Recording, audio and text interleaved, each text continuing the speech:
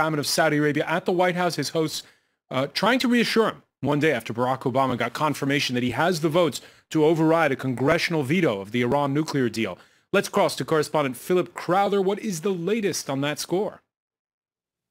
Well, we do now know that that Iran nuclear deal will go through, despite just a few minutes ago another key Democrat in the Senate coming out against the Iran deal. This, though, is, of course, a crucial foreign policy victory for Barack Obama, and it is a loss for the visiting king of Saudi Arabia, King Salman. He would much have preferred for the United States not to have this rapprochement, not to come up with any deal with Iran. Iran is the big foe for Saudi Arabia, as it is for Israel at this point. And that is why this is about reassurances on behalf of Barack Obama and on behalf of the White House during this visit of King Salman to Washington. They will be discussing that nuclear deal. And as is often the case when two countries don't get along, especially when it involves the United States, well, they can always help that little bit with some military support. There will be more military support, not necessarily announced here today, but we know there will be more from the United States for Saudi Arabia, both in the fight against the Islamic State organization, where Saudi Arabia is part of the US-led coalition, but also in the military fight that Saudi Arabia is currently waging in Yemen. You mentioned Yemen, that air campaign against Iran-aligned Houthi militias. Washington has been slowly, though, Philip, raising concern about civilian casualties, it seems. Yeah, slowly but surely, but not necessarily in public in front of King Salman of Saudi Arabia. We've just heard from both leaders in the Oval Office. They gave some opening statements before their meeting there, and there was no mention from Barack Obama of any civilian casualties in Yemen. This might be discussed in private. That we don't know yet. We might find out at the end of this meeting in a few minutes' time. There is timid support on behalf of the United States for this Saudi Arabia air campaign against the Iran-backed Houthi rebels in Yemen. There is some financial support and some military support there as well. And this shows the complexity during which these two countries are meeting. These are Iran-backed rebels that they are fighting partly together in Yemen. Of course, Iran is the country that the United States is getting closer to with the Iran nuclear deal, and that is the main worry for Saudi Arabia, and that is certainly the main part, the main criticism that will come from the Saudi delegation today here in Washington. All right, many thanks for that. Philip Crowther reporting from Washington. And to the number 38470. Again, 38470. Text the word Levin. Just text Levin to 38470. That'll give you information on what he has going on. Our next guest is a friend of yours, a friend of Freedom's, and a friend of mine, Mark Levin.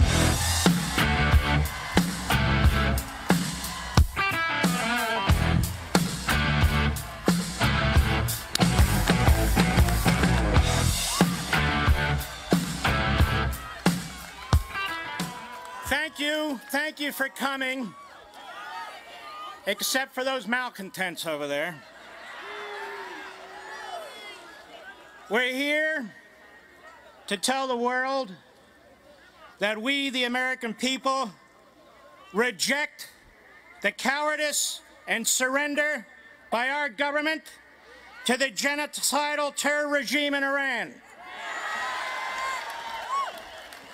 We are here to tell the world that we, the American people, are more resolute than ever. We are more resolute than ever to destroy those who threaten to wage war against us, our society, and our ally Israel.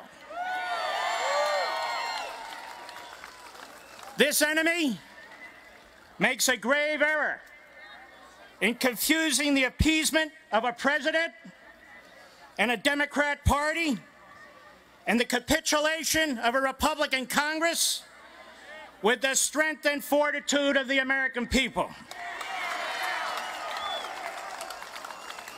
Never before has a president of the United States, never before has a political party consented to funding and arming the enemy.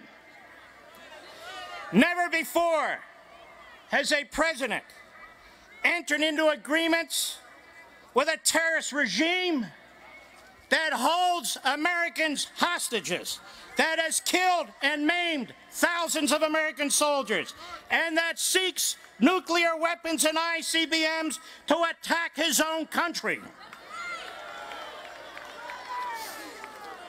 Barack Obama makes Neville Chamberlain look like George S. Patton.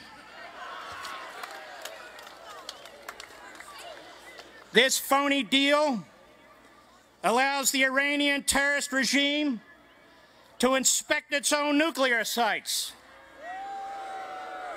to continue uranium enrichment, to build advanced centrifuges, to perfect their ICBMs, to spend $150 billion on terrorism, and in the end, to secure nuclear warheads. And as one Democrat after another, one conga line of Democrat after another, supports this surrender, it's clear that the Democrats no longer represent the party of Harry Truman and John F. Kennedy. It's now the Democrat Party of Bill Ayers, Saul Alinsky, and Barack Obama. And the Democrat Party will have blood on its hands as a result of this deal for the rest of time. And let me be clear, this deal sows the seeds of war. The enemy is emboldened, and the enemy will be well armed and seek regional and world domination. How do we know? They told us so. Well, what are the Republicans? The Republicans control that building behind us right now. You see that scaffolding up there? They should take some of that and use it on their damn spines.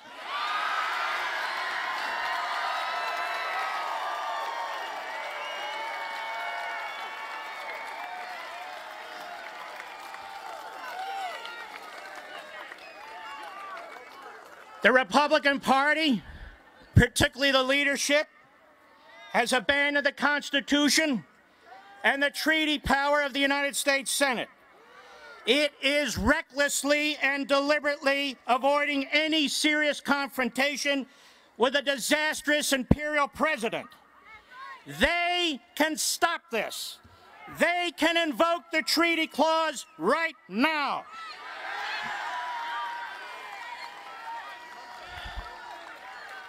They can suspend the filibuster rule and vote against lifting sanctions right now. They can stand between Obama and the Iranian terrorist regime and protect our nation and our allies. But they won't. Gone is the party of Dwight David Eisenhower. Gone is the party of Ronald Reagan. Instead, we get the party of McConnell and Corker and Boehner.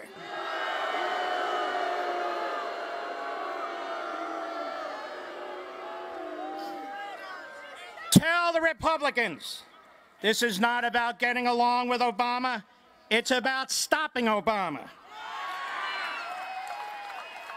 It's about Americans' interests. It's about our children and the future generation. And a final word. Let me warn the 7th century throwbacks who like to chant death to America in their home country. We Americans have been threatened by better than you. We Americans have been threatened by forces far stronger than you. And we've obliterated every damn one of them.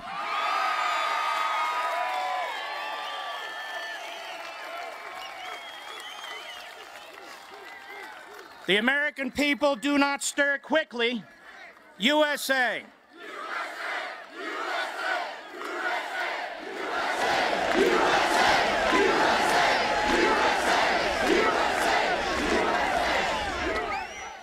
And so they can hear us in Tehran. The American people do not stir quickly. But but when we do stir, you will regret it. Tell the Republicans in Congress it's time to step up, enforce the Constitution, and stop this fraudulent deal.